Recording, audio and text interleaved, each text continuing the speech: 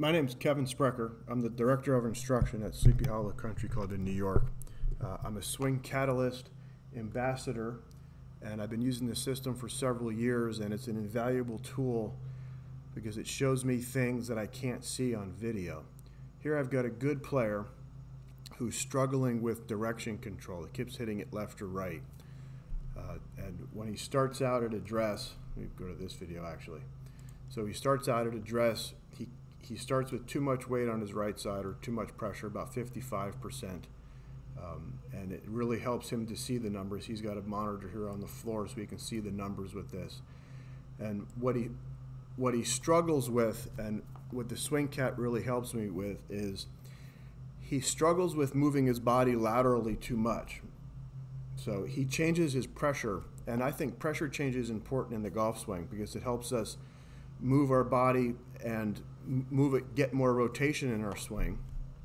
And when he moves a little too much into his right side. So when I assessed him using the BioSwing Dynamics assessment, he's a front post golfer. So Luke's actually designed to turn around his left hip more.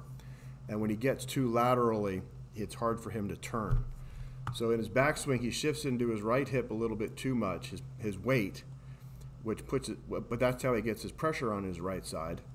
And then he's got to move laterally to this side, but by the time he gets to a point where he can turn, where his left leg's kind of lined up, it's too late, so he kind of slides through it and saves it with his hands. And it's difficult for Luke to move pressure right and left without moving weight. And I think there's a difference. If the center of mass of your body, which is your pelvis, moves right and left, that'll also move pressure right and left. But I want Luke's center of mass to stay more centered, but I still want pressure to get onto his right side. I don't want him leaning left. So in this video, we discussed that. We got him to start a little bit more left with his weight, which he can feel now.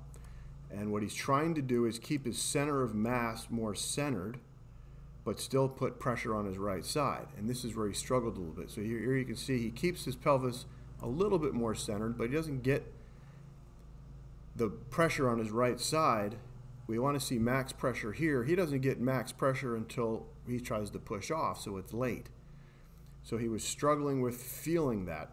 He could obviously see it, but seeing the numbers on the swing cat really helped him. So as we progressed, we worked a little bit more on trying to feel his center of mass staying in the middle and still trying to get more pressure. He gets a little bit better there. We're doing some slow swings. So you can see his swing's pretty good, but he still can't get it. So what I did was I came in here and I applied some force to him. I tried to push him to the right so he can feel what it's like to put pressure on his right side early. And again, seeing the graphic really helped him learn that. So at left arm parallel, he was at max pressure. Now he's resisting me, but this gave him the feeling of what we want to do and how we want to feel. So then I had him swing, and again, he's able to feel what it's like to be a little bit more on his left, and he uses the numbers to confirm what he feels. He's able to stay a little bit more centered with his pelvis. This is him exaggerating it. Now you can see he got much more pressure early, so he's still learning how to do it, but he's not moving to the right so much, and then he's able to get through it better. So we had to slow things down a little bit and really exaggerate for him to feel it.